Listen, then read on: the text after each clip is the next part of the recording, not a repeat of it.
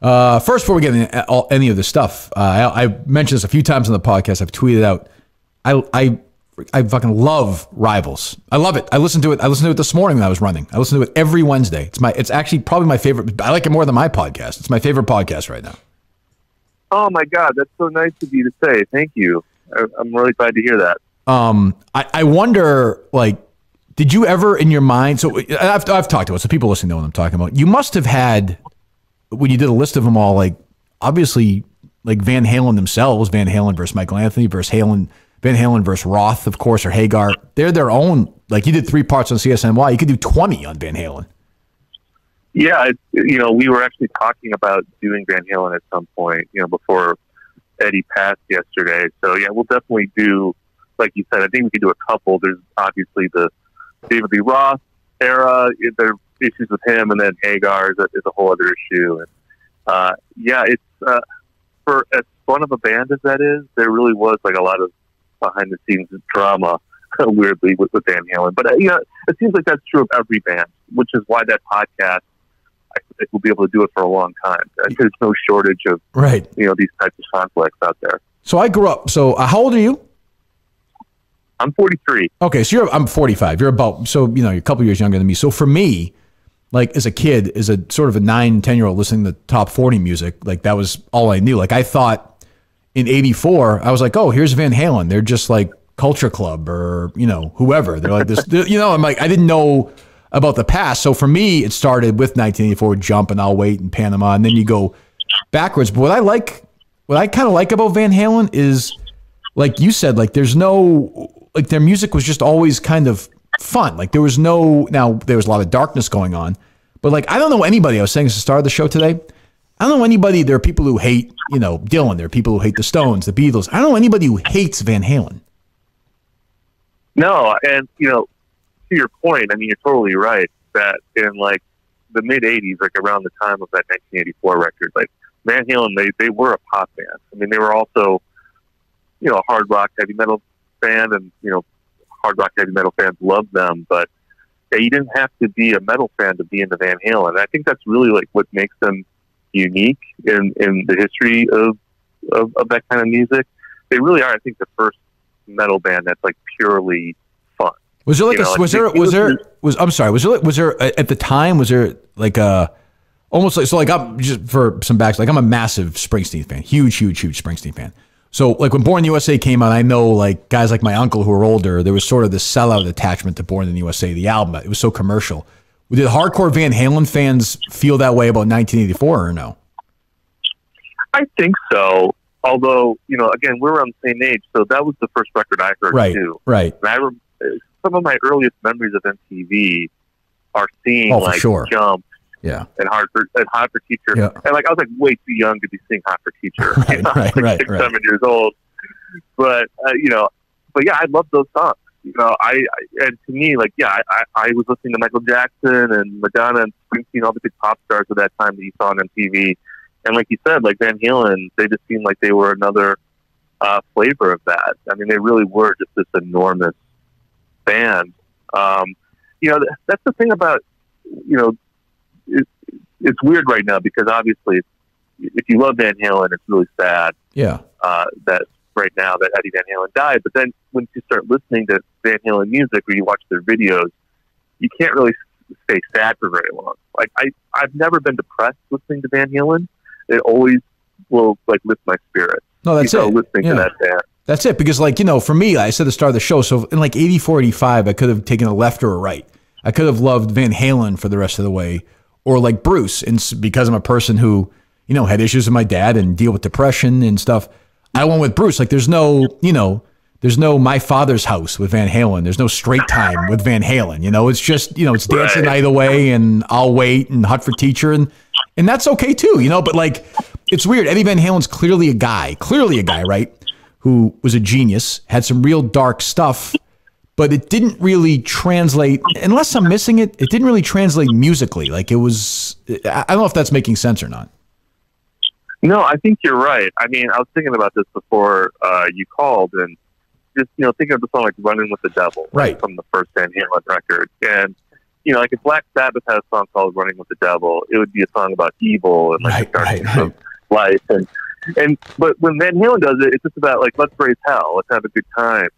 And that was the vibe of that band. And you're right. I mean, obviously, I love Springsteen too, and to me, it's just like two different flavors. It's like if I want something a little more, I guess, substantial, that's going to address like the heavy parts of my life, I'm going to listen to Bruce. But if it's like Friday night and I'm having a beer or something, like Van Halen really hits the spot, you know. So kind of just depends on, I guess, what mood you're in at that particular moment. It feels to me like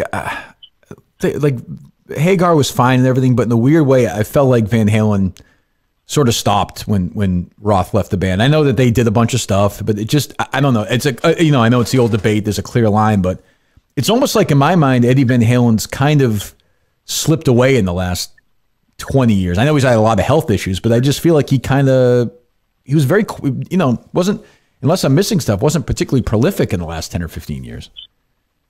No, I mean, Van Halen, I think they put out a comeback record with Roth. With Roth, like yeah. 07. Yeah. Like Different Kind of Truth. I think that was like late aughts.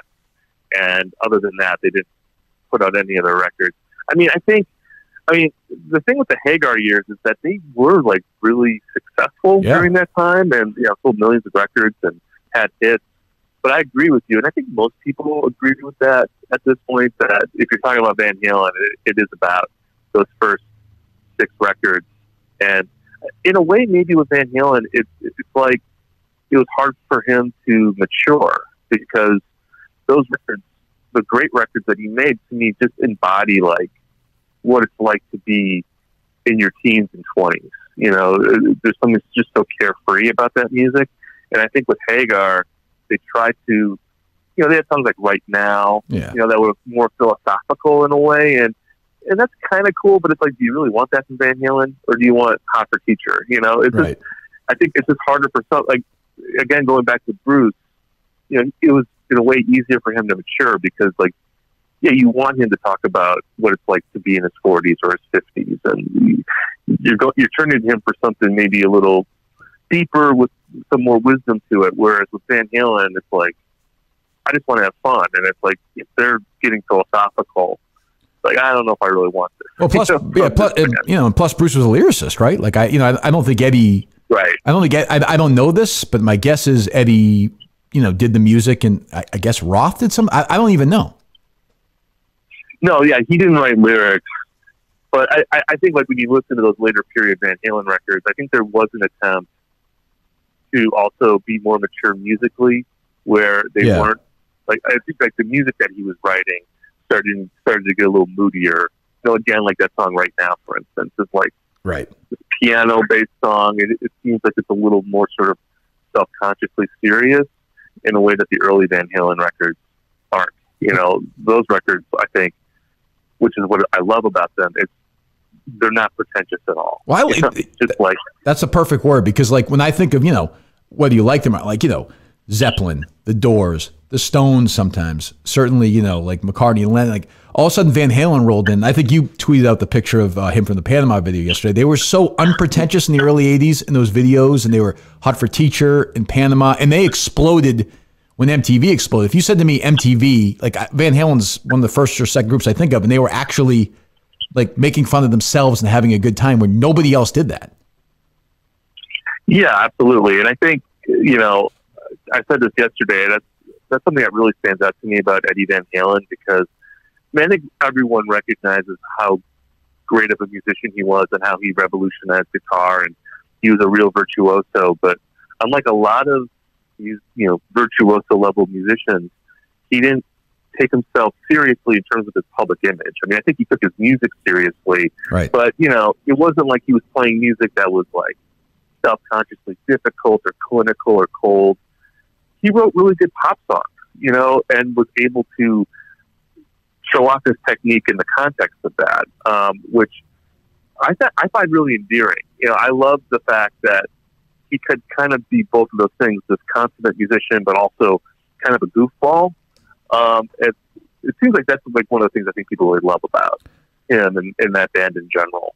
Yeah, and I mean, and then the other huge thing, like just from a cultural perspective, is Beat It. Like it's hard to, as a kid in the '80s, the idea that they came. I'm like, Eddie Van Halen's playing on. And the stories he did it in one take, and he didn't take any money for it, and he changed a bunch of stuff. And Quincy Jones is like, yeah, I don't know, go ahead, go for it. Yeah, that's insane to me. Yeah, I think most people know that he played the solo, and if you listen to it, it's like unmistakably Eddie Van Halen. Definitely, it's definitely him. But also the fact that he rearranged the song and like did it behind Michael Jackson's back apparently, and then Michael Jackson heard it and thought, "Oh, you actually made it better." Like I'm not upset about it. I mean, it's insane that he didn't get any money for that. Like you would think that Michael would have maybe kicked him a couple points off of that song. It was a massive hit. Like, massive hit. I mean, that obviously Eddie was doing all right financially, but I mean that would have been a huge windfall for him if he could have gotten paid for that. But and also, I mean, like from things that I've read about Eddie Van Halen, I'm not even sure like to what degree like he even knew who Michael Jackson was when he did that. Like it sounds like he wasn't all that hip to music. Like I don't think he like bought a lot of records. He said that like the last guitar player that he really studied was Eric Clapton, and then he didn't really pay attention to guitar players after that. So I don't know. There's something about him where it seemed like he was kind of in a bubble in a way, and maybe that's another reason why, like you were saying, he didn't do as much in the last 20 years. In some ways, maybe he kind of closed himself off a little too much, possibly. I don't know. Well, it seemed like a lot of, between the Roth stuff, the Hagar stuff, getting rid of Michael Anthony, bringing his son in, it just seemed like there was a sort of endless tinkering too, though. Like his son was like 15 when he joined the band or something. Yeah, I don't know. As someone who loves the original Van Halen, I always thought it was a little sad what they did to Michael Anthony. Totally. And I understand wanting to put your son in the band, and his son's a great musician too. But Michael Anthony just seems like the nicest guy in that band, and he was, his harmony vocals are such a huge part of their sound, and it's just too bad that wasn't a full-fledged Van Halen reunion because Michael Anthony wasn't involved. But yeah, I mean, that's just sort of like another weird thing in the background of that band. It just seemed like there was always some level of drama going on, especially after Roth left in the mid-'80s. It seems like the early years were fairly smooth, and then the next 35 years were kind of crazy. Are they the best example of a band that's defined by somebody who's not their lead singer? Yeah, I mean, well, there's Santana, I guess, would be another example. Carlos Santana doesn't sing. Yeah, Jay Giles, I guess, but yeah. Yeah. I mean, but yeah, definitely. I mean, it's interesting with Van Halen because the original version of that band, I mean, David Lee Roth is a huge part of that band. Oh, massive! Yeah. And I mean, as a kid for me in the '80s, like I remember when David Lee Roth, I'm sure you remember David Lee Roth came back like that one time when they gave away an award at the MTV Awards in like the mid '90s. Remember that it was a total disaster and they broke up. Remember there was rumors they're going to come back together, and they interviewed Eddie Van Halen for it, and he was like ripping Roth. I remember watching it. I was like, I don't think I've ever seen Eddie Van Halen like speak except for once or twice. For me, it was all Roth as a kid. Roth was like this just consuming, just like river of sound that just swallowed the band. Yeah, and I mean, clearly, I think Eddie and his brother Alex, they came to really be annoyed by David Lee Roth, which on some level is understandable. I mean, I get why that would be the case. Yeah, but really, it's too bad. I mean, because the way I was listening to a bunch of Van Halen, getting ready to talk to you, and Eddie Van Halen, his guitar playing, he could really play off of David Lee Roth's vocals like in a really cool way. Like they're really, it's weird to describe guitar playing as witty, but there would be like little, like David Lee Roth would say something. It was almost like a call and response thing sometimes, where David Lee Roth would sing something and Eddie Van Halen would do like kind of like a funny little sound on his guitar, almost like a rim shot, but playing it on his guitar. And it's just part of the magic of that early band, that that makes it so infectious, because you feel like these guys, even if they weren't maybe friends behind the scenes, they just seem like a bunch of buddies who are, drinking and having a good time, and they're playing in a rock band. And it's just so infectious. And you don't really get that with Sammy Hagar. I mean, Hagar was just more of a serious guy, relatively, more of a conventional rock singer. Where Ross isn't really a singer. He's like a hype man. It just felt, it felt like with Hagar, it just felt like corporatized almost. Like, here's a couple, here's some, like you said, Right Now, or what's this, Why Can't This Be Love? Like, they were fine, but I was like, this could be Sammy Hagar with like a good backup band. Like, it just didn't, I don't know, it just didn't feel as loose. Right. And it's more of like he's more of like I mean, obviously Hagar can sing circles around Ross on a technical level. Right. Like, he's a better singer, but like, he's not the right singer for Van Halen. Like, it was, like you said, it kind of just made them sound more generic when he was a singer. Whereas with Ross, I think combination of his antics and, again, he didn't really sing. He kind of had this like almost like talk, rap, singing thing going on, playing off of Van Halen's guitar. It's just a totally unique thing. And you take him out, and even as great as Eddie Van Halen's guitar playing is, they're just not as unique of a rock band. They're just sort of like a lot of other 80s rock bands at that point. So I'm a casual at best Radiohead fan, but I can read this book if that's not the case, right? I think so. The thing about the book is that obviously it's talking a lot about Radiohead, but I was also really interested in just talking about the era, like the end, like the turn of the century. Yep. Which was a very fascinating time. And, there's a lot of other things in there about just like music at the time, music culture and like rock music, how that changed. And there's like things in there about Strokes and like Linkin Park and like movies that were coming out at the time, and kind of putting Radiohead in the context of that.